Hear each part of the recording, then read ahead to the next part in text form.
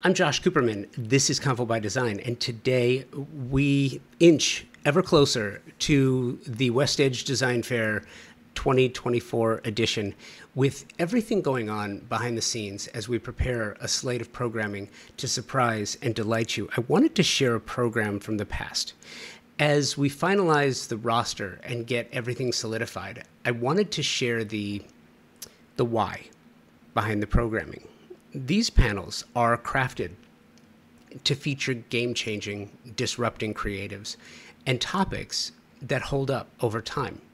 What makes the WestEdge stage so special is the thought and effort that goes into creation, ideation of these topics. They've all been carefully crafted, talent curated to speak to these ideas that should hold up for years to come.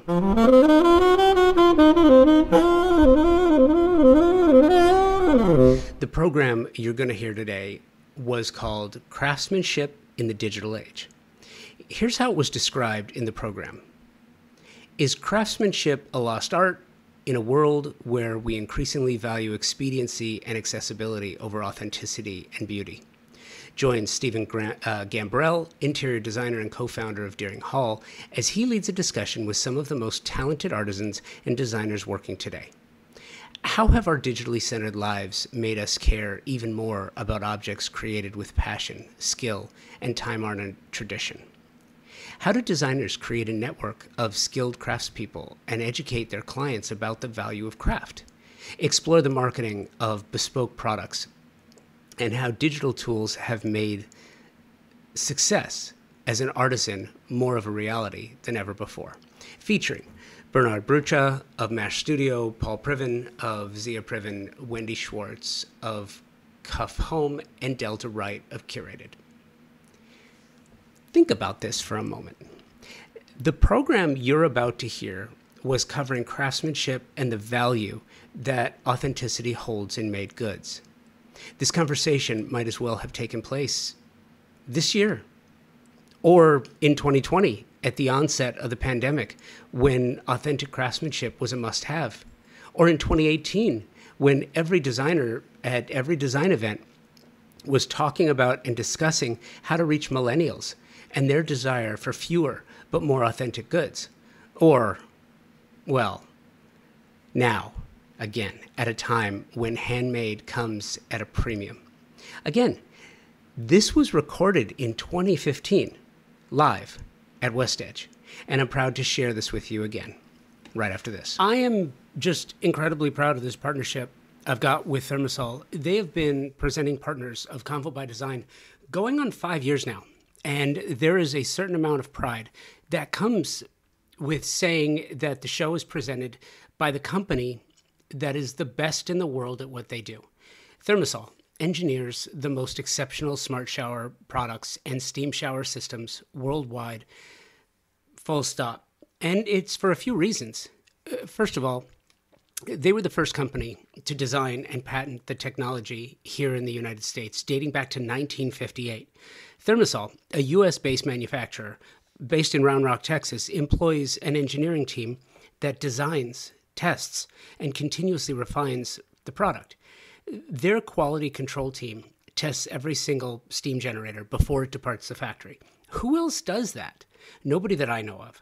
I have the pleasure of working with some world-class designers and architects who tell me, and if you're in the business, you know this, that the idea of luxury has changed, especially when clients want a spa-like bathroom. Steam is mandatory, or it's just not considered a luxury. And if you want to add steam, you have only one true option, my opinion, and that's Thermosol. Mitch Altman, third-generation CEO of this family-owned company of 65 years, continues to innovate in the bathroom and shower space through technological marvels such as intelligent showering systems, sound therapy, aromatherapy, technical interfaces, and so much more.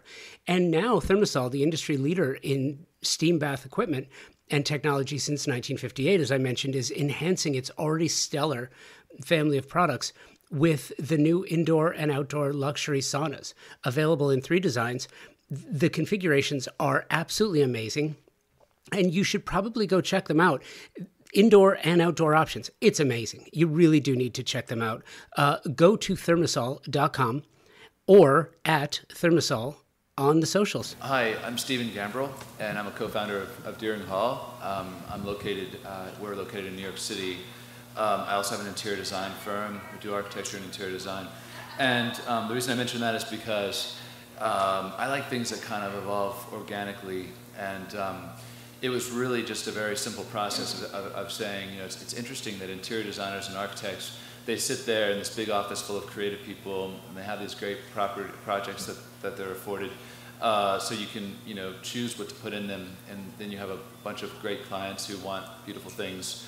And you look around and you think there's certainly plenty of interior designers and architects besides myself creating beautiful things. And in fact, Los Angeles is a place that I've always found sort of intriguing because maybe it's because of the amount of space you have, but you create a lot of things here. And I said to Peter Salick, my partner, it's so fascinating, but if I could get access to other people's great designs, then imagine how great that would be. So for example, if I wanted to find a lacquered tray, where does one go? I mean, what would you do, really? And you'd kind of, maybe you'd Google lacquered tray, and obviously there's spectacular websites for vintage, so maybe you'd come up with a vintage lacquered tray. But how do you get access to unique content? And that was really what it was. And it was actually kind of fascinating to me that didn't exist in some ways, because unique content, I mean, even, this is a project of mine, but even light fixtures that I'm doing for Urban Electric, I designed what I needed, so that was easy. I designed what I couldn't find in the marketplace. But then, here's some of the light fixtures. So then, how does one get access to that kind of stuff? How would another designer know to go to Urban Electric? So it was kind of a great opportunity to put together design firms that create terrific product. And then, of course, the same thing goes with craftsmen.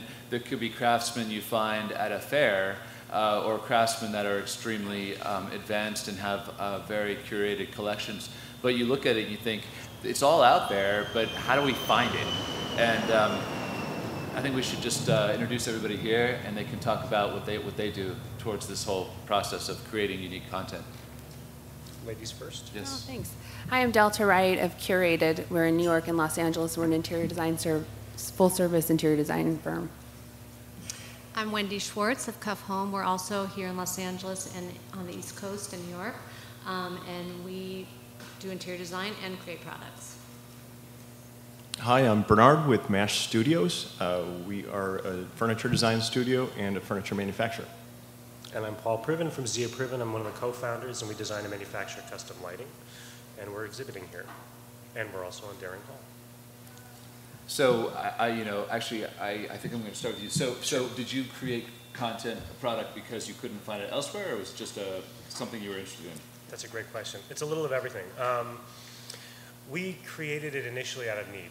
That was what inspired our very first pieces 15 years ago.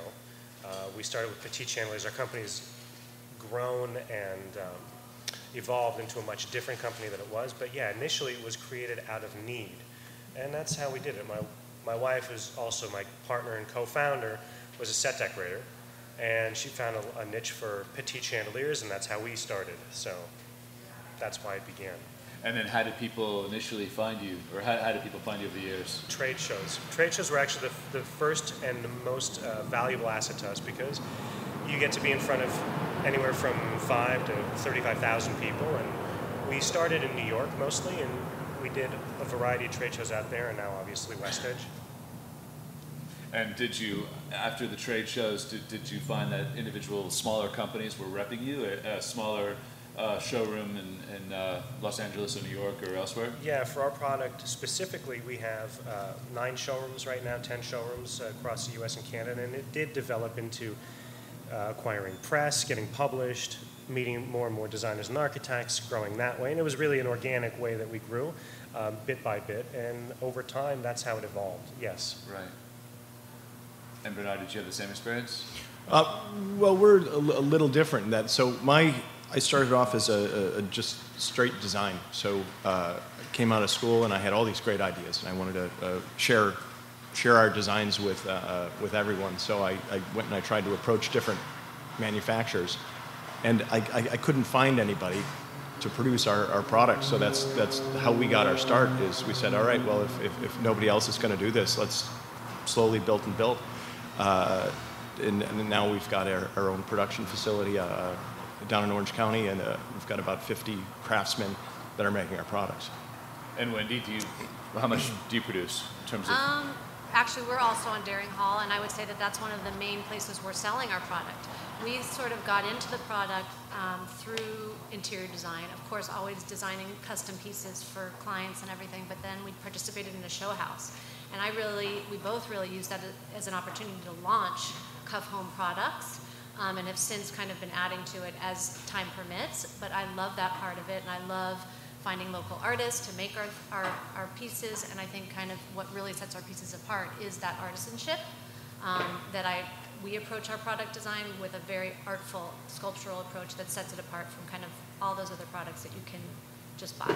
Do you think that the exposure at Deering Hall or elsewhere, that are people starting to really relate to the craftsmanship part of it?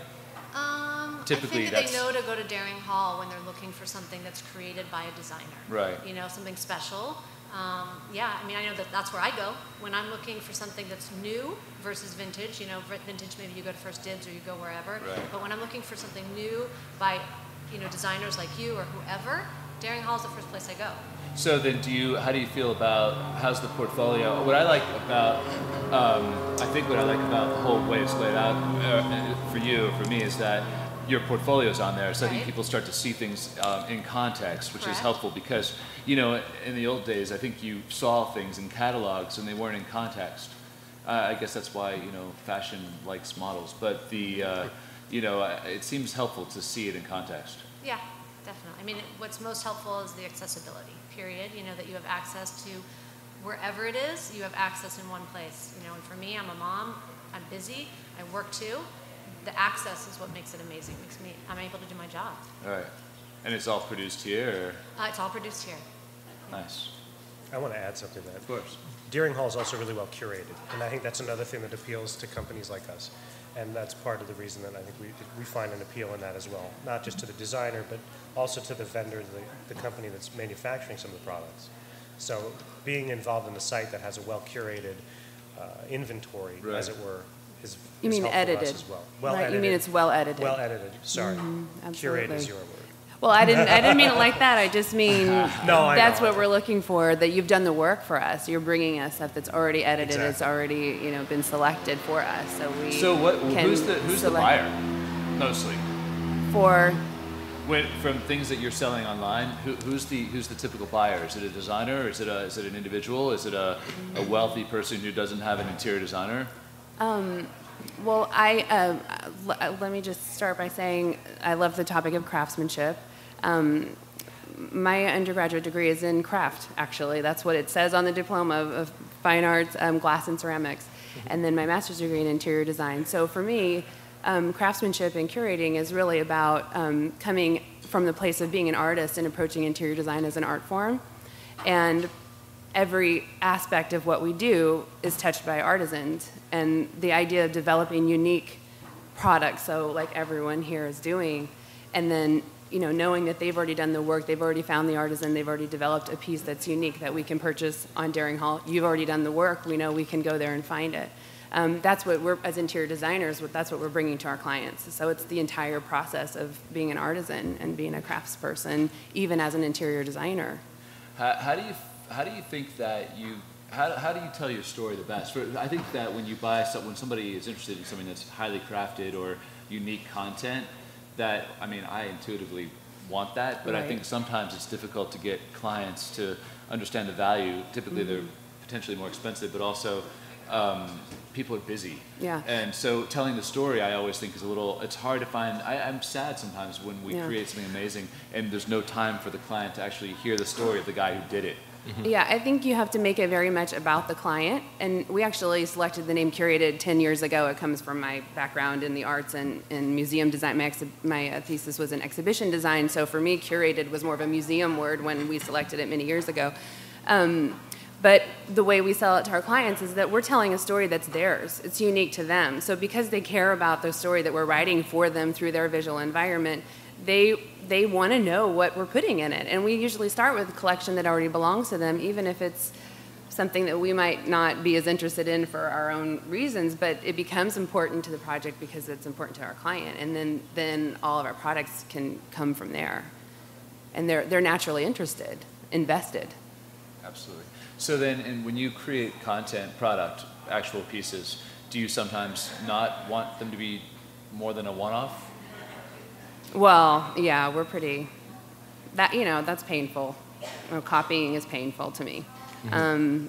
So you prefer it's difficult because our clients come with ideas and they've seen things in pictures, and the internet has certainly made that a very difficult thing to deal with, and even from an ethical standpoint in-house in our studio, to riff on things without feeling like we're copying. And of course we want everything we make to be one of a kind, but that's not realistic. So we also are in business, and we're part of a larger industry and business, and we want to take the efforts that we've invested and then make it available to more people. So you would rather expose it depends. You'd rather expose the quality of craftsmanship, probably. Mm-hmm.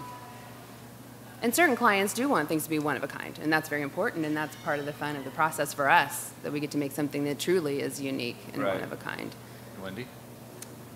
Which part of the question? Well, I mean, how do you typically try to market the idea of a highly crafted piece that potentially is either going to take longer or cost more, or there's something probably more difficult about selling it than... I honestly don't think we have to tell a story for that. I think when a client sees that compared to product that actually isn't quality, that speaks for itself. So we definitely have clients that mix highs and lows. And believe me, when those lows come, they're usually disappointed.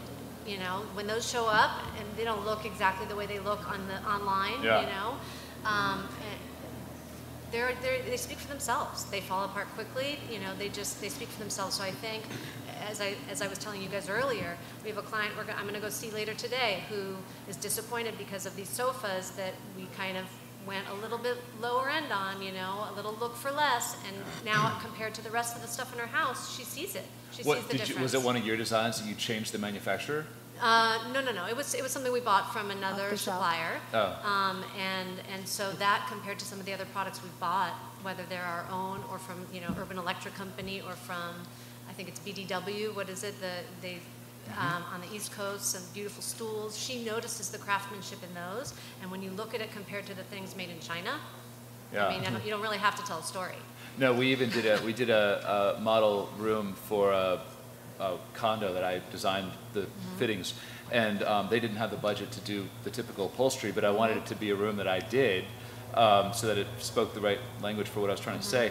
And so we sent all my drawings to this really inexpensive upholsterer, and it was to have him knock off your stuff? Yeah, to basically knock off my stuff. And every time I go in there, I'm like, because it's like the angle's not quite right, and the details aren't quite right. I mean, and it probably doesn't sit quite comfortably. No, but like no one probably will ever sit in it because it's sort of a showroom. But still, you look at it across the room, and you're like, So that's when you really realize that it's all about quality. It's all about the details. Yes. I think that the idea of time is the thing that's hardest for clients, because time is money. I think it's not even the price tag anymore. They want something unique. They want something handcrafted, perhaps, something that's special to them. But to really get something right, it does take time. There's a lot of study and development that goes in. To me, that's what craftsmanship is about. It's about study and time and attention and detail and being thoughtful about your work and what you're even proposing. And it's hard to get people to be patient these days, especially when they can see a picture and think they should just be able to click a button and buy it. You know? Right. You're listening to Craftsmanship in the Digital Age from the WestEdge Design Fair in 2015.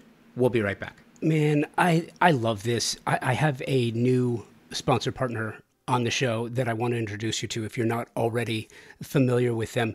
If you are a specifying designer, architect, landscape architect, or savvy design enthusiast, if you have heard about the quiet luxury movement, this idea of crafting a lifestyle around understated elegance, simplicity, and sophistication, there's more to it than that. And I will add uncomplicated living. Isn't that what we all strive for? I am extremely happy. I'm really thrilled to share a company that embodies all of this, utilizing proprietary technology and a focus on sustainability in their stunningly beautiful products. It's TimberTech. TimberTech is the premium decking company delivering multi-tonal, color blending, and natural wood textures in a product that is virtually indistinguishable from a natural wood product. What does this mean? It means it's everything wood should be. A beautiful look that blends seamlessly with a well-designed space, providing years of enjoyment and performs the way you want it to. No splintering, fading, peeling, cracking, or rotting. I had a wood deck at our Manhattan Beach home, and I gotta tell you, it was exasperating every year doing the random board flip, taking out nails, resetting them, restaining them. It was a complete pain. It was complicated, and I didn't look forward to it. I wish I had TimberTech, because TimberTech is not only uncomplicated, it's beautiful. It comes in over 20 finish options and 9 collections, and 85% of the material is recycled. This is premium decking for your next project. Learn more and specify it for your next design project. TimberTech on the socials or timbertech.com, where you can find a retailer near you, as well as a number of tools to create, design, order samples, and get the expert help you may need. TimberTech is uncomplicated luxury and performs. It's your choice for your next deck project. Design Hardware's newly remodeled showroom is where you will find a gallery-style space with a thoughtful display of products, purposefully positioned to allow unbridled exploration and discovery. High-end faucets, luxury tile, natural stone, wood floors, and bespoke hardware selections are presented in a holistic manner, strategically arranged to stimulate creativity and transition your vision from the conceptual stage to a fully realized space. Conveniently located, free parking available. Stop by to find your inspiration. Collect samples, get expert advice, and tackle everything on your shopping list all in one place. Visit them online at designhardware.com or in the real world, 6053 West 3rd Street in Los Angeles. I agree with that. I wanted to add something to that. You know, it's interesting because we all have a different approach, but, you know, Philippe Stark even said that every house should have a piece of IKEA in it, which isn't necessarily something I agree with, but I get his point, and that there has to be space for lower end or less expensive or functional items, as well as the things that we're all doing. And I find it interesting because it is hard to tell a story. It's very, for us, I find it hard. Yeah, you can look at the quality and the craftsmanship, and someone might see it when they're standing in front of it, but over the phone or in a photo, it doesn't necessarily translate. And what has given us an advantage in doing the trade shows is the two of us are there, and we're talking to them, and we can explain them. You can touch something when someone has it in their hand and it's tactile, you can feel the thickness of the glass or the weight of the brass, or whatever it is. It speaks volumes, I think. And so, yeah, I mean, on one hand, people don't want to spend on certain items, but because in the last 5 years the economy took a turn, and now that things are picking back up, I agree. Do people like to customize your pieces mostly? So nearly 100% of our pieces are custom. Everything we do is made to order and to spec. Was that your plan, or did they just get that idea and then? Because sometimes I kind of get excited about someone and then try to get them to customize things for me, and they don't want to. They're just, they can't do it. But that's how we designed it. Basically, you were planning that. We designed a line of lighting, and we continue to come out with new products and new designs and whatnot, and then every single one is fully customizable. Sizes, shapes, finishes, materials, anything. And then we can also work from drawings. But yeah, I mean, that's an advantage as well, being able to modify. So do you think that the kind of this new world of even big box stores creating, relatively nice visual things, does that help the idea of craftsmanship and kind of custom, kind of high couture pieces like yours? I would actually say that it would help. I think that overall it helps because I think it gives a greater amount of people a better awareness of design. I think if you look at the average consumer today, I think they're a lot more savvy than they were 10 years ago. I think with HGTV and Fine Living and all the shows that are out there, between do-it-yourselfers, people that dabble in design, and the internet, and the way that all of us have a much greater potential exposure than we ever have, I think people are really, it's just more accessible to them. So yeah, I think big box stores, let's say Crate and Barrel or Pottery Barn,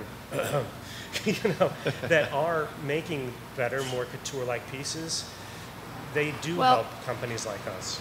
They're better. Their art direction has just gotten better and better over the years. So clients are seeing things that are aesthetically pleasing, but the quality is not there. Yeah. So hopefully that's driving them to us, which is probably what you're talking about. Yeah, I think so. The awareness is there because the great art direction, and they see these art directed lives and these images, and then they want that. So luckily they find us. And the hard part is when they expect it for the same price that restoration has it for, and it's like, that's the flip side of the discussion. But I think that's our responsibility as designers, is to educate that our clients, to say, hey, you can get this. It looks the same, or it's going to look similar, but it's not going to last. This is what's going to go wrong. The switch is going to break. The leg is going to fall off. Right. But that's how we've made our business as well. Is because we do sell a lot of stuff on the internet now.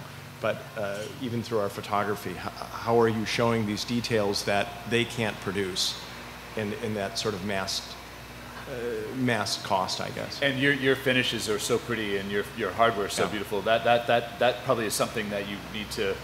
I see you always use vignettes and tight little shots to show the corners. Yeah, it's definitely that's as a designer, that's what my focus is. And I think that's what sets designs apart is really what happens on this scale. Yeah, I'm intrigued by the fact that I think with good quality things available to a larger group of people, that my clients tend to want to go towards more a piece like yours, where they probably know they'll move, but the pieces that they feel are from artisans are pieces that they can keep and they can add to their collection.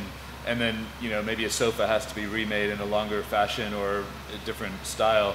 But these other pieces become part of a permanent collection, which reminds me of what you were saying about, it's important, I think, to kind of go to a client and realize they have their own ideas and their own collection and build upon that. So that's where I think craftsmanship is probably the most important feature. So with that said, I mean, do you think that people have a hard time spending extra money on pieces that they may not necessarily take with them? Typically, on pieces they won't necessarily take with them. Absolutely, it's hit and miss. Everyone's different, but from our experience, they would rather spend the money on the investment pieces. I mean, that's just the bottom line.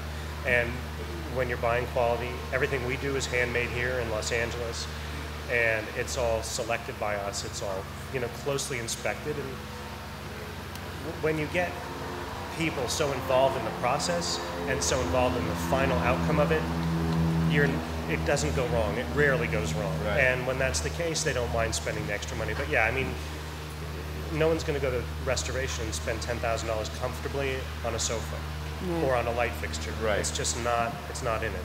Whether it comes from China or it comes from India, I think a lot of people who are spending, larger amounts of money on furniture, accessories, lighting, I think they like helping to support the local economy and the local vendors, because it's good for everyone, the country, et cetera. Bernard, do people ever ask you where you get your wood or your materials or raw goods? We've got such a broad. We basically will build anything. We've got kind of the two businesses. One is strictly custom, so we're making any different kind of furniture, but metal, glass, whatever. But the materials we're selecting are usually driven by cost. So we'll be given a budget and said, hey, we're looking for something. This is our range, and so we try to maximize. Do you do commercial work as well, restaurants and things? Yeah, we do. We've got a couple lines that we use in restaurants, and that's just a different level of finish and whatnot, but it's based on our residential collections. Right. On the topic from before, I wanted to comment that I think it's much more difficult to get clients to invest in pieces that they can't see a picture of, even if to take something and customize it, they're comfortable with, but that's not what we do. We want every piece to be completely custom. So we're asking them to go on an artistic process with us and be patient and be part of the process. And that's harder, which is why it's taking longer for us to build our portfolio and our studio, really, because we're taking that stand that that's important to us, and we're not going to just go shop for things like you said. Right. It's an interesting thing because you talk about craftsmanship in the digital age. We've kind of made a business based on selling these pieces that never existed before, but we use renderings. When we talk about craftsmen, I've got just up the block, I've got about 20 craftsmen that are digital craftsmen. These guys, they're working on renderings, they're working on drawings to communicate these details and things in visual. Do they work specifically for you? They're on your staff, or? Yeah. So, but that's how we, on our the commercial side, we do a lot of commercial offices. We'll create a virtual space that it's essentially a photograph. You really don't know the difference. But that's one way we've been able to incorporate this, craftsmanship in a digital age. But then we're able to take these renderings and these computer files, and I send them directly over to the machines, and the machines go and they cut it like that. So that's like, I'm not completely shunning what a craftsman is about it, but I feel it doesn't necessarily need to be somebody with a piece of wood behind a table saw. That is craftsmanship. That is absolutely craftsmanship. It's taking it the next It's level. a new age of craftsmanship in that way. Yeah, I would say the new age of craftsmanship is definitely telling the story to get people to understand it. And I think what I love about vignettes or tight images is that I think sometimes the essence of something is seen really in a smoky corner where you really feel the flavor of what's happening. And I think that's where this kind of world where you can be on a phone and talk to a client and say, all right, go on this site, and just send them to a site. Sometimes it's a hotel, it doesn't matter what it is. You can feel the essence of what you're trying to say, which is so nice. Definitely. And how do you, Wendy, how do you? Well, I just wanted to bring up more of a point again about kind of what we're supposed to be talking about, which is in terms of like craftsmanship being a lost art, and what I'm seeing that I think is interesting, because we're talking about our clients and this and that and these expensive pieces and how do we convince them to buy these things. What I'm seeing is even on a different level an interest in craftsmanship, and that's even on Urban Outfitters, that they're selling vinyl players, so kids can buy vinyl versus just a CD or downloading something on their iPhone, that they want the quality of the sound of vinyl, that there are these craft shows that are coming up, that have amazing, it's not just like your hokey local arts fair. These are amazing crafts fairs like what we have in Echo Park, or I know that there's one going on in the Hudson Valley. I think it's called Field Supply or something. I think that's what it's called.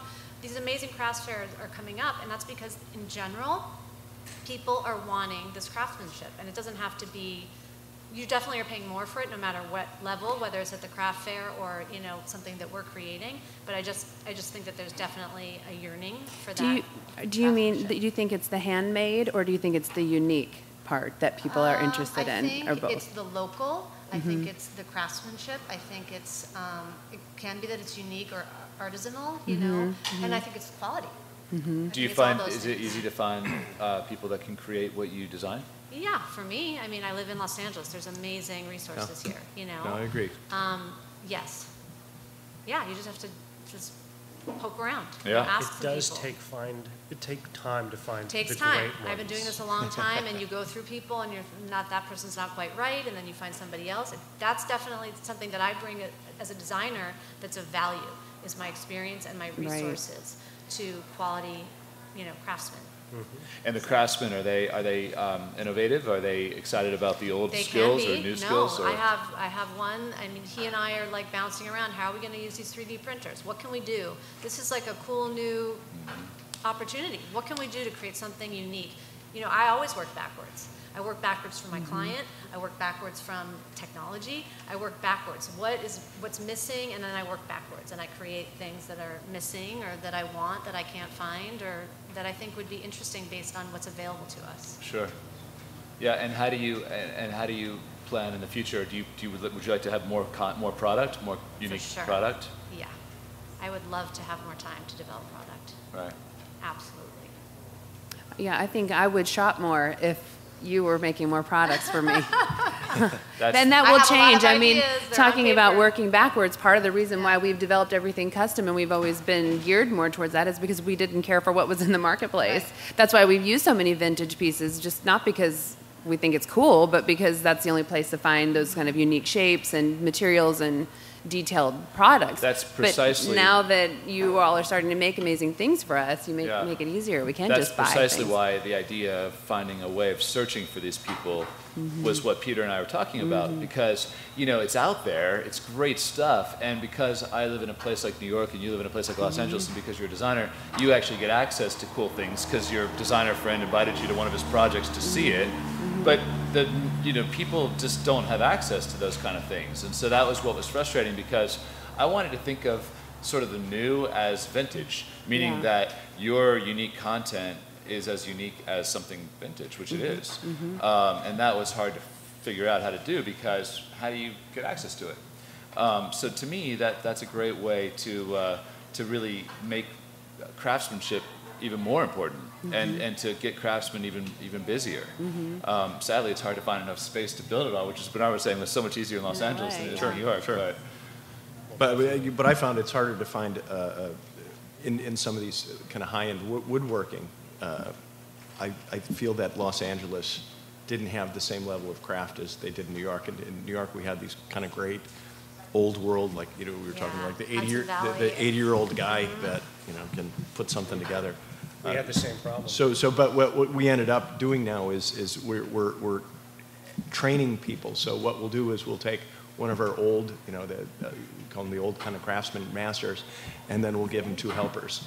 So he's passing that knowledge, and so and I think that's the important thing, that level of or knowledge is being passed on. It's hard. They're not teaching it in schools anymore. There's no apprenticeships or anything like that. That would be That would be the greatest thing you could leave behind, I think. Sure. Is sort of a legacy of new craftsmen coming from other people. Yeah. We experienced the same thing moving here from New York about 7 years ago. The metal workers, the metal finishers, they weren't up to the same level of quality as they were over there. And we had to, with a lot of time, a lot of patience, and a decent amount of yelling, get them to understand how we need things to be made, because it's got to be predictable, which is, I think, something really important, especially when you're doing something custom. We have to, and to get back to what Bernard was saying earlier, working as craftsmen in the digital age, we don't provide renderings for our clients, but we do provide AutoCAD drawings in 2D or SolidWorks drawings in 3D, because fortunately our engineer is capable and can do those kinds of things. So there is an interesting way that we can communicate our concepts to them as well. But I do find it very helpful when you can take something, whether it's a modification or an original idea, and blow it up, and then putting it in a context of an environment is great, but at least being able to see it or send them a 3D PDF file, and they can rotate it and they can see it from all the angles. It's advantageous, because, well, some of them skip by. When you see some of the processes, some of the pieces, there'll be anywhere from 5 to 50 pairs of hands on any one of our light fixtures, from beginning to end, and everyone has to understand what they need to do in order to execute it. So it's crucial that we use these tools. Yeah, I mean, one of the interesting things about craft is that there is variety, I think, to finishes and to materials. Sometimes when we aren't winning our battle, we'll say, patina in character, meaning that there's some variety, and that's a good thing. But it's not it's always natural. Yeah, it's supposed to look like that. Exactly. But it's not a scratch. It's supposed to have that crack down the middle. Exactly, but it's unique material too. So do you find that one of the things I like is if I find a new craftsman, I tend to push a new idea that the craftsman, if they work in shagreen, suddenly shagreen is what I'm really into today. And I think that's kind of fun, because that is where I think craftsmen come in. They inspire you to create more things basically around their skills. Well, I love going both ways. And as a designer, going and pushing these craftsmen as well, going to them and saying, hey, listen, I know what you've been doing, and I know that you're used to making this lamp this way, but you know what, could you use this material? And it's a similar process, but I really like that play, that balance. They come with their experience, and we come with our eye. But do you fall in love with a pile of wood that you found in some warehouse, and that changes? All the time. That's one of my favorite things, is to go look in old barns at old reclaimed wood and stuff like that. We found some amazing. We did a table not too long ago, 24-foot walnut slab that was probably 4.5 feet wide, and just awesome table. But the material made the table. The table didn't exist before that material got discovered. That's amazing. There's an image of one of our pieces in there that's similar. It's a parchment. It's a custom table that we just developed, and we use parchment. But we had seen an inspiration image of something that was vintage, and we didn't know what it was. And we just made up all these. We worked on all these different ideas for materials of what it could be. We found out from someone who recognized the table was actually glass from 70s, whatever. So we came up with parchment, but then because there were such small widths of the parchment, we ended up creating this whole pattern of angles and things based on the markings on the parchment. It'll come around there in a little bit. It's amazing looking, and that was, that came out of the process.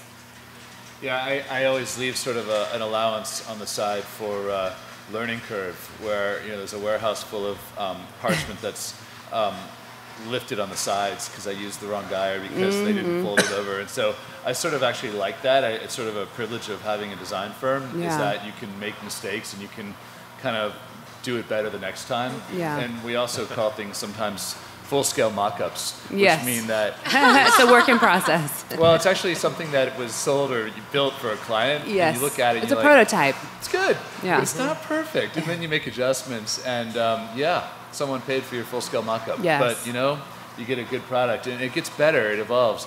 I often wonder if, if that was true of when you look at, I don't know, Parzinger or whatever, if you looked at their early pieces, were they kind of, not his favorite pieces and they got adjusted and made better? But I think that's kind of part of the art of thinking and craftsmanship. Process. I think that's another thing that we tend to do in our company.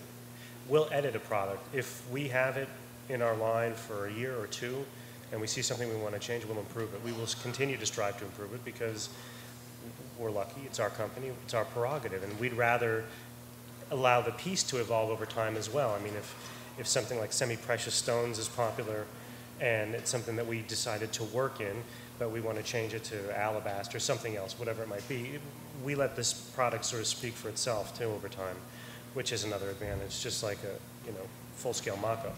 Do you ever name any of your pieces after a client? I did. Go ahead. Sorry. No, please. We have a custom beer pong table that's in one of the images I put here for everyone's benefit. It's definitely named after the client. we would not have been designing a custom beer pong table. I don't even know what that is.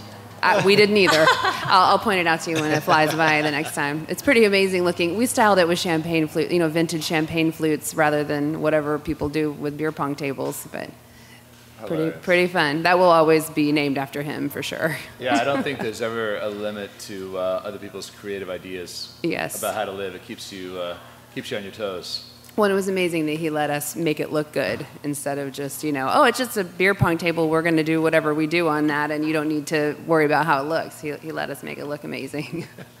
Interesting. It's coming up. I'll show you. My new challenge is almost a double king bed of extra width and extra length. There's the parchment dining table. Right, it's actually two tables that pull apart. That's gorgeous. Yeah, she said that they like to have all the kids and dogs all in the morning. Family bed. And that she never understood how these dimensions came about in the first place, which I agree, actually. And there's certainly no challenge at all whatsoever to building it. It's just funny how we're all conditioned to a few standard sizes. Absolutely. There's the beer pong table. I still don't know what it is. I'm sure someone in here could tell us. Joe? No. Yes. If Joe were very, very rich, I wonder what he would make his clients design. Remember to call us. Solo cups might need a little update. Let's just say we wouldn't allow it on Deering Hall. Anything else? All right, thank you. Thank you. Thank you. Questions? Yeah, questions. Please. How do you feel if you design something beautiful and you're marketing it and somebody knocks it out? How do you feel with that? First of all, it's a compliment, right? And if you're a good designer, you can always come up with lots of other ideas. But the truth is, when I'm designing pieces, I spoke to this a little bit, but I definitely try to make something has more. If it's crafted, meaning it requires artisans to make it, they can't knock it off. Yeah. So a lot of our pieces are kind of inspired by that craftsmanship. And I think that that's kind of what sets some of our pieces apart, is their craftsmanship. So, but again, you always have to have new ideas. I think that's the I whole tell you. essence of it, really. I actually have no problem with that, and I think that actually it's all about the details and the quality. And it looks kind of similar, but there's something different. And actually, I think of fashion a lot. Beautifully cut clothing is very different than the pieces that have been knocked off, and we still tend to go to the good stuff if we can. Or you have your lawyer send them a cease and desist. Yeah, I like that too. Yeah. As a matter of fact, and it's a very rare thing that occurs, but about 2 weeks ago, we got a phone call. Suffice it to say, there was something that was very complicated that we fabricate that was in fact knocked off as a one-off thing for a private client. I called the owner of the company, and I found out that he's like a quarter of a mile from where we work. I had a conversation with him. We saw eye to eye. I told him this is not how you do business, and I was politely intimidating. And Did he explain said, why "I'm they really didn't sorry." just use you? I mean, it probably wasn't any cheaper. It Did was, they know? It's a long story, but he undervalued the product to his client and ended up losing money on the project, which I'm happy about. Yeah, it's the least. Because he underestimated how complicated it was What to you actually do. make. Unfortunately, that happens from time to time. But yeah, and we've also designed for a couple of other larger companies, done lighting for them, and we've had, just to send cease and desist letters here and there. It usually is enough to get a company to stop or move on. And it's sad when people don't have the wherewithal to at least think a little bit differently and they just try to reproduce something that's there. There's no challenge in that. And that's why we do what we do, because we enjoy making something out of an idea, making something out of nothing, literally. And for us, that's what, that's one of the things that gets us high. It's sitting down with a pad and a pencil, even in this digital age, and scribbling. And my wife, who's our design director, does 90+% of the designing. And, she'll come up with pages of drawings, and we'll sift through it, and that's the fun and that's the joy. Not looking around and going, oh, wow, that's a killer mic stand. I'm going to make one of those, So it's sad. It does happen, but fortunately not very often.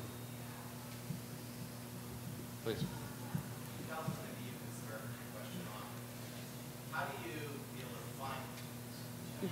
How do you deal with fine-tuning products once they've been installed and then taking it to the next step? Well, that's what I was talking about. I mean, it's a very much a long conversation with the client about the full-scale mock-up and just explaining, like, this is a work in progress. As you know, because you just worked on a project with us that was a 3.5-year project that's now installed, and some of the images were from that. I just had a conversation the other day of, we spent 3.5 years building and designing this building, and now everybody's gone except for us, and we've only had a few months to do, we've been involved the whole time, but the part that we're doing now, we've really only had since the summer to begin, and we need time to develop our part as well. And sometimes it's just being in the house and moving things around and being in the space and feeling what's working, and then, being able to refine things. So, he's like, we just want to be done. Yeah. So we just tell them, try to work together, They love us, so it's fine. We make ourselves very comfortable. Yeah, craftsman takes time. Yeah. Anyone? Please. So you mentioned digital renderings that you send out to have things made or to your clients to present. I'm wondering if any of you submit hand drawings when you're presenting your ideas, and if your clients respond more favorably to those versus digital, and kind of where you see that going with your development. For us, it depends on the client. Yeah, same.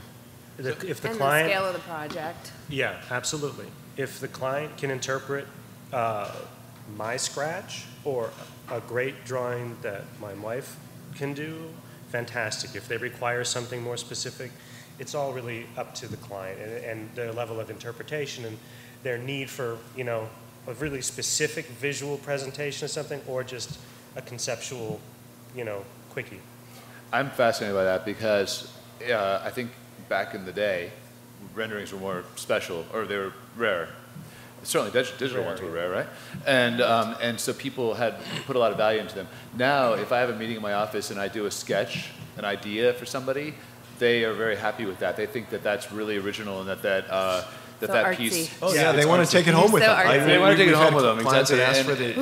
And they want to show it to, in this one case, they want to show it to their family members. Whereas when we had that idea brought all the way to the rendering and the CAD drawings, that was just technical, like sign off. That had nothing to do with artistry in his eyes, which was intriguing because it's sort of the opposite. To me, it's a lot easier to do, and the artistry would have come in getting the guy to do the rendering. So it's a flip-flop thing. Right. I totally agree. But I also like sketches and working paintings before the final painting of a great artist of the past. Right. I love study. those studies. Thank you. I like to study. Where does the 3D printer come in? Ooh, what are you gonna Good make? question. I mean, that's kind of that's the question. What can I, working backwards, what can I, and I'm not somebody who's going to want something that has too much of a hard edge modern kind of feel to it. So how can I make something that's within my aesthetic that maybe is using that technology? I don't know. I'm thinking about it. Stay tuned. That'll be exciting over the next few years because that's something that it's really hard to wrap your head around it because you can get anything. It's even different materials now that can be printed, I guess. So I think we're definitely a vehicle. Yeah, we're totally scrambling to try to figure out what can we actually use it for. It's still super expensive, so it's cost prohibitive. But I think in the next 10 years, you're going to see a lot of printed products that are individual, one-off. I think in the future, when it comes to architecture and interiors, particularly, I think you're going to see a lot more full-scale mock-ups in a room, meaning architectural details, corners, fully executed corners, lighting fixtures, because of the fact that this 3D development, you can build mock-ups, and it's pretty great. I think that people want to see things in the real. Anyone? Thank you so much.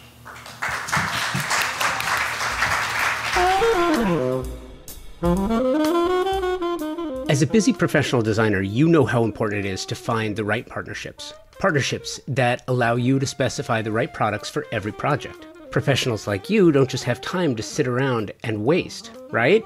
So let me tell you about one of my partnerships. Pacific Sales is here to serve you with expert, knowledgeable, and non-commissioned professionals to help you specify the right product for all your projects. Non-commissioned. That means their only incentive is your satisfaction. Pacific Sales Kitchen and Home, a Best Buy company, has just that, with over 60 years of service in Southern California. Pacific Sales is your destination for exploration, advice, and inspiration. And you will find all your favorite brands, like Monogram, and their commitment to providing exceptional products, starting with materials. Monogram sources commercial-grade stainless steel on their refrigerators, unscratchable sapphire glass on their cooktop knobs, durable marine-grade bearings on their dishwasher racks. Monogram takes inspiration from the leading-edge materials used in the high-end automotive and aeronautics industry to provide you with lasting beauty and exceptional quality. The beauty is backed by the same level of attention to performance, which is why Monogram appliances are trusted and sought after by chefs all over the country. Chain-driven French oven doors that can be opened with one hand, and an industry-exclusive hearth oven that allows for all-electric indoor brick oven-style cooking without the need for external ventilation. These are just a few of the things that make Monogram so special. Pacific Sales features Monogram appliances, and Pacific Sales Kitchen and Home team is here to help you and offer their Pro Rewards program, which is a trade program unlike any you have experienced before. And here's the cherry on top, access. Access to exclusive builder trade incentives from top brands like Monogram. Visit a Pacific Sales showroom today to learn how you can unlock additional savings and benefits. Don't miss out on the opportunity to work with the best of the best. Visit Pacific Sales Kitchen and Home today and elevate your projects to new heights. Pacific Sales Kitchen and Home, where excellence meets expertise. Thank you, Stephen, Bernard, Paul, Wendy, and Delta. Thank you, Megan and Troy from WestEdge. I enjoy our conversations so much. I enjoy putting WestEdge panels together for you, and I hope you enjoy this year's. It's going to be amazing. Thank you to my partner sponsors, Thermosol, Pacific Sales, TimberTech, Monogram, and Design Hardware. These partners are amazing companies, all who have made a concerted effort to support the design community. So check the show notes for links to each of them so you can see firsthand how they make your design business thrive and your projects exceed expectations. Thank you for listening, downloading, subscribing, and sharing the show with your friends and colleagues. Thank you for your emails and show and guest suggestions. Please keep them coming. convobydesign@outlook.com and on Instagram, Convo by Design with an X. Until the next episode, be well and take today first.